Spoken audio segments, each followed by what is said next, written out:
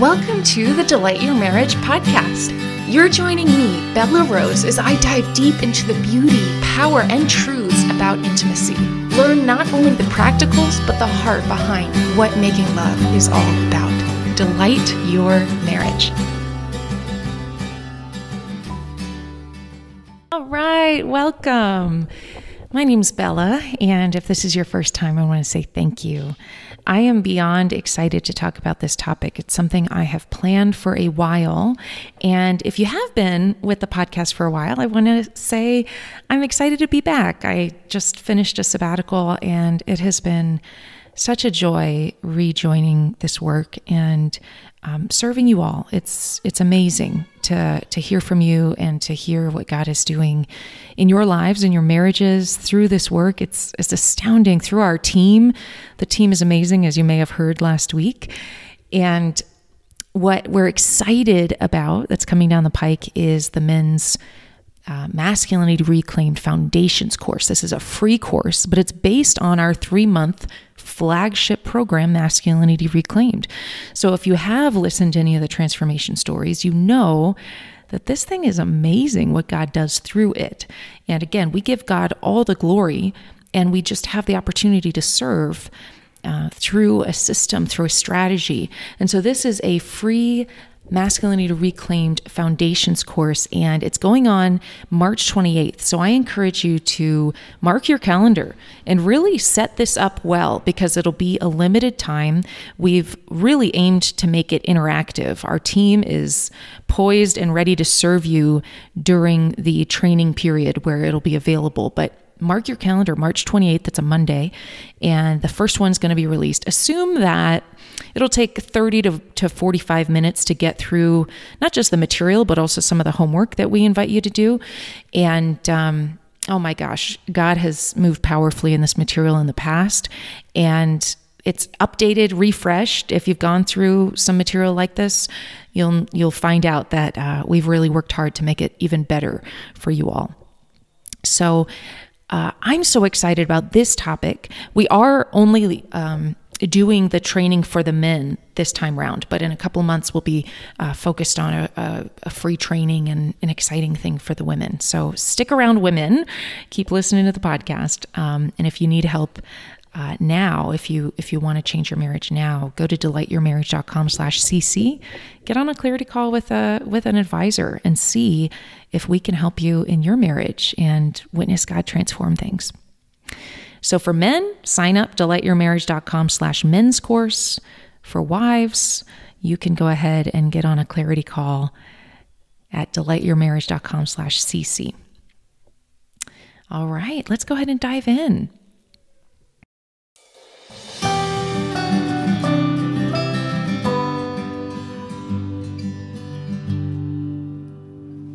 Okay, so this episode is for husbands and for wives, because the truth of the matter is duty sex is a huge problem in marriages. And maybe I want to speak to husbands and wives on this, because for wives, this is a problem for you, and this is a problem for your husband. So why does this hurt your husband? Let's start out there, but I don't want to finish there. I want to understand how it hurts you too. And I also want to give husbands some insight into your wife, and also some practical know-hows and what to do to move the ball forward. So that's what this episode is all about. And again, if you want more of this type of insight, sign up for the men's Masculinity Reclaimed free Foundations course that's coming up right around the corner. Okay, so here it is. Dear wife, why is duty sex hurtful to your husband? How does that hurt him? Well, the intimacy framework that Delight Your Marriage is really, that's where we dumb down so much of what we teach here is, first of all, what a wife needs to feel fulfilled in her marriage, in her intimate relationship, is to feel safe. To feel safe. to feel that her emotions matter, to feel that she is held, that he cares about her, he listens to her heart. Safe, accepted for who she is, not judged, not demeaned, not told what to do. I mean, safe. The next one is known, that who she is, she's unique, she's different, she's unusual in all the right ways that God designed her that way. And then the final thing is that she's wholeheartedly cherished. That's the romance, but it's also every little time that you're with her. You reach out and you give her some kind of indication that she matters to you. She's cherished. She's treasured in your heart and practically speaking. Okay, so that's what the wife is looking for. Now let's talk about the husband.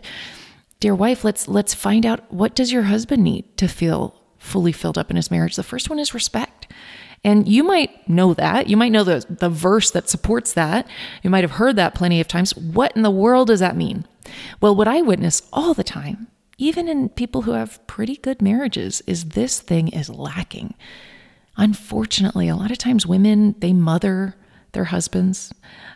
They'll tell them what to do. They'll say, make sure you do this, make sure you do that. Don't forget this, don't forget that. And it might even be as simple as, telling him to make sure he eats more greens, or tell him to make sure he, trims his beard the right way, or don't forget to, turn left at the stop sign. Like, he knows. He was a full-grown man before you ever met him. And that's how he feels when you do stuff like that. And I used to do stuff like that. So I get the temptation to do that. But not only that, the mothering aspect, but the criticizing and the correcting and the teaching and demeaning, and the frustrated, even just elevated pitch of your voice, or the ugly faces. I mean, all of those things, that's disrespect. And especially if that kind of stuff happens in public, it is just totally emasculating. So we've got the respect. Now the second one is admiration. Admiration. That not only does he need the respect, he also needs you to be his cheerleader. He needs to feel that you know how great he is, that he is this awesome man that you look up to and you admire and you appreciate, and you find out what are his strengths, and that's what you focus on. That's what you talk about. That's what you think about. And he stands up in that. The way you think about him becomes his perception of himself. I mean, you are the closest relation to him. Of course, that's how he's going to think about himself. Because, the obvious mindset is, well, she must know me. If she thinks I'm a loser because she's always trying to tell me what to do and always because that's the assumption, right? If you're trying to tell him what to do, then she must think I'm stupid. Well, maybe I am. There's just this underlying, maybe it's even subconscious. But when my husband didn't get respect and admiration from me, he just turned into I like to call it just like a slug on the couch. That's not a good word. But that's how he just gave up. Well, she's never happy. Why even try? And that's how it was in lots of areas of our lives, until I woke up and said, whoa, I'm the one who's not allowing him to thrive. I'm the one that's treating him like a child. Of course, he's like, well, what's the point? She's going to do it her way anyway. She's going to tell me how to load the dishwasher the right way. So might as well just leave it for her. And if you're exhausted, it's probably because you've unwittingly, unbeknownst to you, you didn't realize that you were undermining his motivation every step of the way until he just gave up. So that's the second piece, is admiration. And the third piece, which is sexual intimacy, but it's more than just sex. It's wholehearted sexual intimacy. Wholehearted sexual intimacy. That word there is huge, because yes, God created him with an appetite. Of course he did. He did. We'll talk about that more. But he also created your husband with an emotional craving around sexual intimacy. It's not just a physical release. It is that. Thank God it is that. but it is also an emotional craving of closeness with you. He feels loved, and he feels he can love you through sexual intimacy. Both of these elements, they're so close to his heart. They're interconnected. And so I use the example quite a lot. Like, what if he took you on a date? And gosh, you get all dressed up. You're so excited. This is just an exciting thing. You can't wait for this date. He scarcely ever takes you on a date. And, he takes you to a restaurant. Oh my gosh, we're going to go there. It's going to be so fun. And then he just sits there with crossed arms and just kind of just lets you order whatever you want. He's totally just there to check the box that I took my wife on a date. I mean, how hurtful would that be? That would not, see, if in his mind, he's like, well, it satisfies the physical desire. She ate, didn't she? Like, what's the problem? But no, it doesn't satisfy the emotional hunger of being cherished and loved and adored. My goodness, no, absolutely not. And honestly, even if he was present, okay, great. So he's present.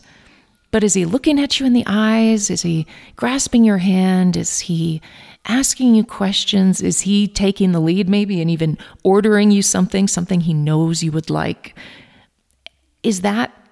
Wouldn't that be, infinitely more fulfilling than for him to have go ahead and get it over with kind of attitude?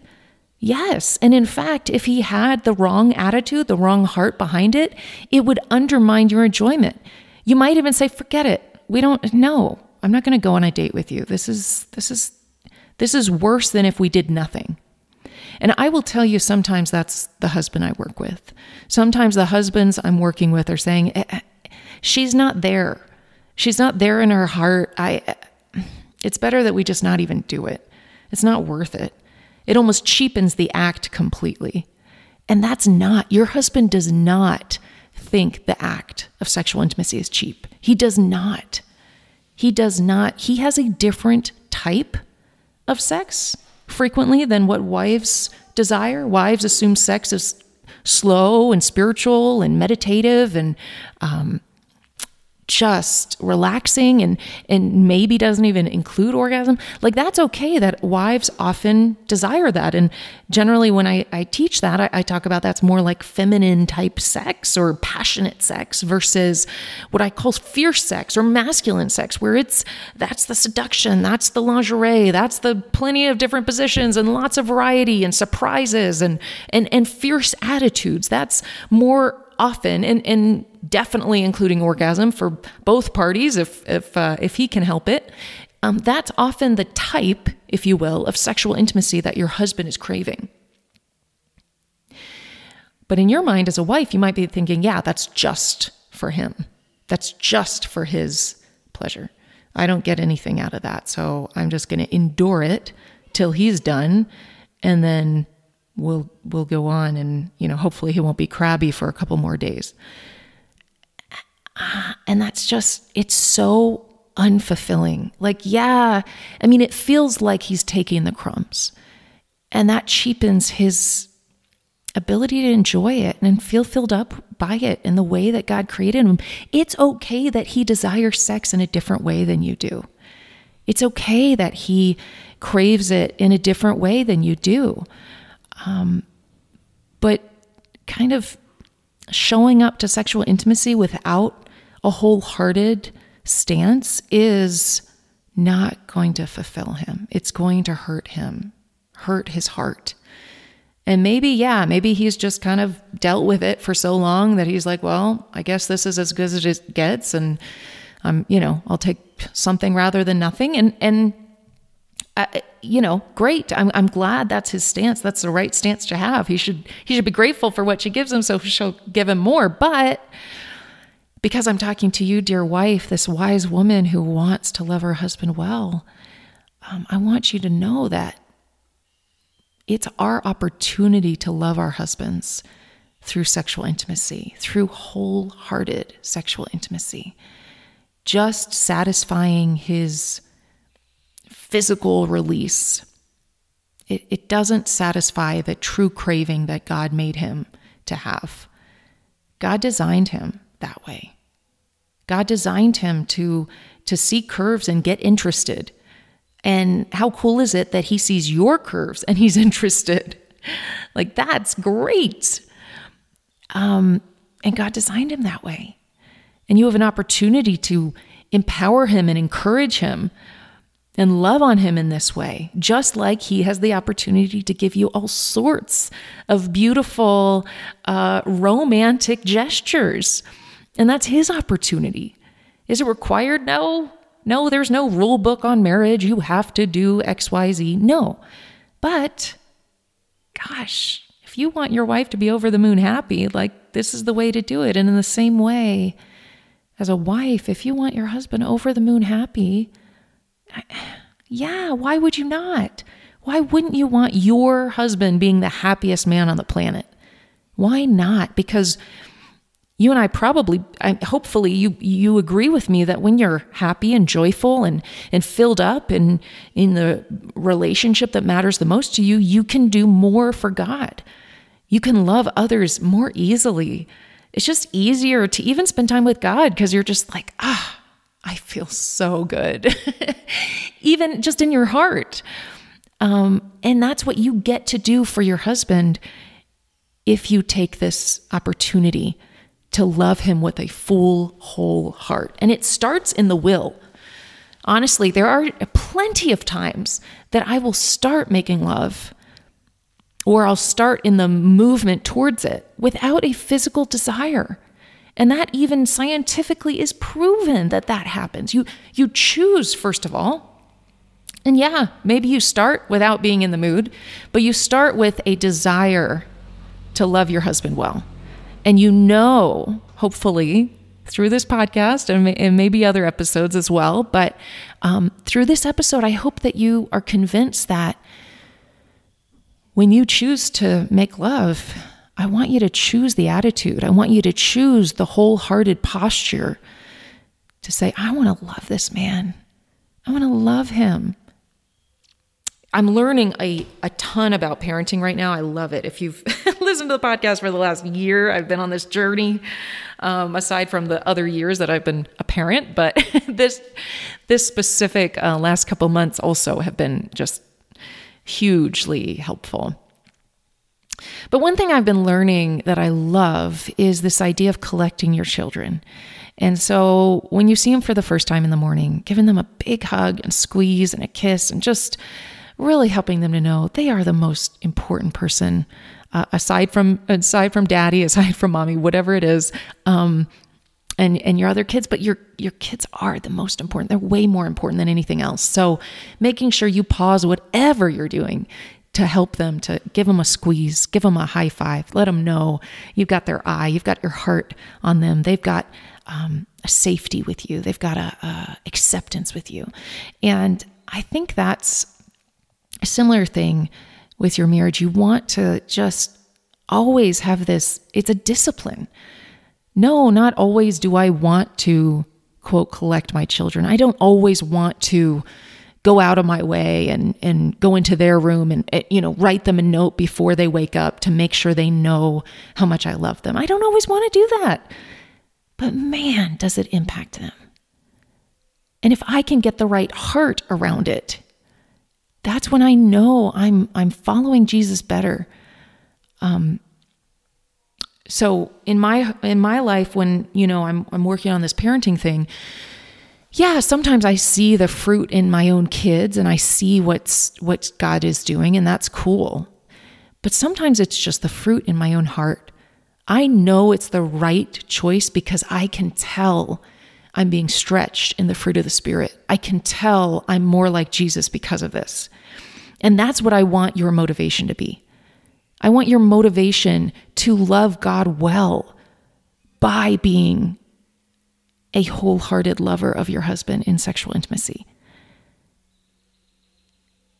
When you see the fruit in your heart and you know you're more aligned with what God would want, that you're not rolling your eyes in the middle of whatever, even if it's an internal rolling of your eyes, is that God's best? And I say this only because I know this so well. I know this so well. I know where the heart can go in sexual intimacy, and it is icky, because I know where my heart can go in sexual intimacy, and it is icky, and I don't think that honors God. And I don't think that honors his design for what one flesh should be. Even if your husband desires fierce sexual intimacy and I desire more feminine sexual intimacy, ultimately we get to a place where the fierceness and the passionate and the slow and the exciting all kind of meld together in one experience, or different experiences with different types of experiences. All that is great. Is great, and it results in full and total freedom and connection and love and wholehearted service to each other. So you may be thinking, when I kind of gave you an insight that this is not just about your husband. Hopefully I've gotten you on board that this is a spiritual thing. This is a thing with God. This is a how do you love the Lord more through loving your spouse well? That's the true motivation. That's the real motivation. But aside from that, when we as women engage in duty sex, and just to maybe define that a little more clearly, it's going through the sexual experience out of this is what I have to do to keep my husband happy, and not in a fully engaged, fully meeting him in his desires and your desires for pleasure, for connection, and really wanting to be there. Again, with the metaphor with what would your husband do in a ideal world, in a date that you would want? Like, how can you engage him in that way? And dear wife, I have a episode 199. It's actually, last time I checked, the most popular, most listened to episode out there for me. And that's really saying something. So I would encourage you to go and listen to that. It's the 3 ways he feels loved in sex. It's kind of I tried to dumb it down to the most important things. So just like I was telling you about what you would probably like in a date, this is what he would more than likely love in a sexual experience. So you can get the insights there, 199. But here's the thing, that it hurts you if you are engaging in duty sex, because here's what it hurts. It hurts your perception of sex. It makes you feel like he's selfish. He doesn't care about you. He doesn't care about your preferences, again, with the different types of sexual intimacy. But it also hurts you physically. And there's a lot of reading I've done. I'm trying to remember if there were studies around it or exactly what it was. So I can't be, but in my experience with the people I've worked with and that sort of thing, it's so true that it physically numbs the body. So inside your vagina, numbing you, because you have felt in the midst of the sexual experience, you have just, almost checked out. And so your body has not felt sexual intimacy. It hasn't experienced the feelings and experienced pleasure, because you have just been like, okay, get it over with. And so you're not even aware of the sensations. You're not even aware of the possibility of pleasure, because you have been engaging in duty sex. And again, I'm not blaming you, because I have been there. And sometimes I still am like, whoa, where did my heart go in that moment? I need to swing back around and really ask for forgiveness. I sometimes maybe to my husband, but more so to God, like, this is not what sex is supposed to be about. I need your help with that. And so, but it does, it teaches your body to not care about the sensations. So if you have struggled to actually physically enjoy sex, it very well may have a lot to do with the attitude you have brought to it for years and maybe decades. And so you may very well need to realign your attitude. Ask God for forgiveness. And maybe you were like, that's the farthest thing from my mind. I had no thought process that I needed to ask for forgiveness in this way. But I mean, don't we need to ask for forgiveness when we notice that our heart is not aligned with the spirit that God is asking us to do, is to love our husbands well? Don't we need to repent from that? Don't we need to ask for forgiveness for that? Okay, so let me switch gears here, and really, let me just also tell you again, dear wife, that you can do this. You can do this. God can heal this. He can heal this. I bet there are really good reasons, very good reasons for the ways these things have happened. Whether it's from childhood, whether it's the past of your husband, whether it's the way somebody communicated what the purpose of sex in marriage was. There could be all sorts of reasons. But I want you to be free of this. And I want you to have an opportunity to love your husband well, to honor yourself, to honor your own pleasure, and that God would actually heal you of this numbness and actually give you the freedom and actually give you that pleasure and actually find joy in intimacy, even as a low drive spouse. And I can tell you myself, I'm in that category. I'm not saying this stuff because I'm this, I don't even know the word that I would like to use, but I'm not saying it because this is a natural thing for me. It's not. But I see this as God ordained, and wanting to follow him well, it includes a fierceness in the area of sex, because that's how my husband feels loved. It includes that. Yes, I've had to stretch myself. Yes, I've had to feel silly before I feel sexy. It's one of our courses in the Delighted Wife program. But that's the way it is. That's the way this process happens. And I'm so proud of you for listening to this podcast episode. I'm so proud of the women I work with, or the women our team works with, for going there. I mean, these are women that have never talked about sex in their lives to anyone. Married decades. I don't know if you heard the interview with Julie already, but you'll want to listen to that transformation story. It's astounding. But there are women in this work. They have never even done anything remotely like this kind of stuff, and now they're feeling freedom, and they're feeling a connection, and they were on the verge of separation and divorce, and now things have just flip-flopped. When we love our husbands well, he gets to thrive.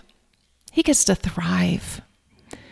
So yeah, there's an opportunity to repent around respect, around admiration, and around wholeheartedly sexual intimacy. God is a God of second chances. He can heal your marriage. He can heal the way even your body has responded to sex over the years or decades. He can heal it. He can reawaken and re-energize and cause gentle restoration in these areas. But your attitude, your heart around it, I invite you to shift it. To shift that there is a holiness here, and there is a opportunity God is calling for you to have to change your heart around it. And think of the fruit. Like I said, that's when I know I'm on the right path, when the fruit in my heart, I know I'm becoming more like Christ through this. As I'm talking about my parenting, total paradigm shift, is the fruit I'm becoming more like Christ? The fruit is, yes, I am becoming more like Christ. And then I'm like, okay, this is God's will. I know I'm in the right journey. I'm doing the right things. So I just want to, I just can imagine this is a hard one to hear.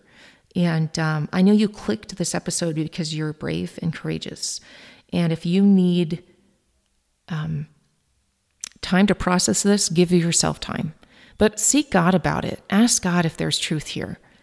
Ask God if there's wisdom here. Ask God if this needed to be something you heard today. Don't let this go because you're immediately offended by some of what I've said here. Because the world would be offended by this. I think it would, especially where we are in a lot of things in our society. But I'm wondering, as a woman who's seeking to follow Jesus in all ways of her life, is this something you should be offended by? Or is it something God wants to help show you? And I think you just having a curious heart on that and letting yourself sit with that, not distracting yourself away from it, may be an opportunity for you to grow closer to Him in this area. So, dear husbands, hopefully there's been some insights there. The problem with having a public podcast like this is I don't want your expectations and standards and frustrations with your wife to go higher. And that's I run the risk of that every episode I post. And unfortunately, that's the discipline in your own heart. Hopefully you picked up things from this. And hopefully now you even have some additional fodder for prayer. Because this is more about, that's my encouragement there. But also, I have a free course for you. So hopefully you're like, oh, well, if I can't force my wife to listen to this episode, which you may have already tried, and it may not have worked out. I only laugh because I shouldn't laugh because this is painful for you. But it doesn't always work out. It doesn't always work out to just send her an episode. Sometimes it does, but sometimes it just doesn't. And if you're in that role, that mode, and it would not work out to send this to her, we've got a free course. And this material, you just have to listen to the stories. You just have to listen to these other guys tell you. But this is the material that can change it by God's grace. By God's grace, He's involved here. I'm not. Our team is not the only ones involved here, but there's nothing you can lose than to prioritize a free training and get yourself the tools. It's interactive. There's some significant stuff I ask you to do, but this is the kind of stuff that grown men cry through. Like this is real. This is important stuff, and you need to know. Okay, here I'm giving your wife some real talk, if you will, but I need to give you some real talk too. You can be the way that she feels safe enough to go in this area, to go forward in this area. And that's what happens a lot of times is women are triggered and angry and frustrated by my material until their husbands change, until their husbands go first. He leads. She's waiting for you to lead in the safety, in the being known, in the being cherished, to lead in being the man of faith that she hopes and prays that you will be. So my invitation is get on that free men's course and really discipline your heart to have grace with your wife in this. This is a journey and a process, and it is a spiritual battle. The enemy does not want wonderful, connected, wholehearted marriages. He doesn't, because that's a healthier family. It's a healthier in all these other ways, less temptations out in the world, less sins of the eyes and lusts and temptations and all these things. It's so much better. But you have got to notice this is spiritual. It's not just your wife. It's not just the other things. It is spiritual. So give that to God and ask God to help you in your role in who God has asked you to be in all of this. All right, let me pray for you. Father, I lift up this husband and I lift up this wife. And my hunch is that a lot more husbands are going to listen to this than wives. And I pray that you would protect his heart, God, that even though there's so much opportunity for his wife to shift because she might listen to this, give him wisdom on what his wife needs. If it's that he just prays through this sort of thing, so she could hear from you in even a different avenue. Maybe it's not this episode, but maybe he needed to know, and he can pray for her through some of these aspects, or whatever it may be. But guard his heart so he doesn't have jealousy or covetousness or sin against you, or not have grace with his wife, or be unkind. Give him grace to grow in the fruits of the Spirit here. And God, I ask for the wife, Lord, there may have been moments of this episode that triggered her. There may have been areas that she just totally feels against what I've said. And I ask, God, that you would give her a curious heart, and that this is a spiritual battle. It's spiritual. The enemy has tried to take sex, what you created from the very beginning of the world. You created it. You created her husband's member to do everything that it does and enjoy everything that it does. You created her body to enjoy and have pleasure in all of these ways. That was your design. And the enemy has distorted and caused so much brokenness in this world as a result. But we need to follow you in it and cause wonderful joy and connection in the context of marriage, and be a light to others around the world to say, hey, it's a lot better in marriage. This is the right way. And this is good and awesome and totally fulfilling. Lord, I just ask for a grace and a vision of that for her. And if she needs to go through a process to get there, God, cause her to have the courage to go there. Give her the opportunities and the courage to go there, whether it's talking to one of my people or doing something else. But Lord, give her grace. Give her courage to go there. In Jesus' name, amen. Oh my gosh, I'm so proud of you. Whether you're a husband or a wife, I'm so proud of you for getting through this. You know, it is God's kindness to lead us to repentance. It is God's kindness to lead us to repentance. And we are not done yet. I am not done yet. I have to repent of things all the time. All the time. And yes, this little sliver of life I might be able to help you with, but you could help me with all sorts of areas of life. Seriously. So I hope this has empowered you and encouraged you. God bless you, and I look forward to talking to you next week. For men, go to delightyourmarriage.com/men's course, March 28th. Mark your calendar. Don't miss it. God bless.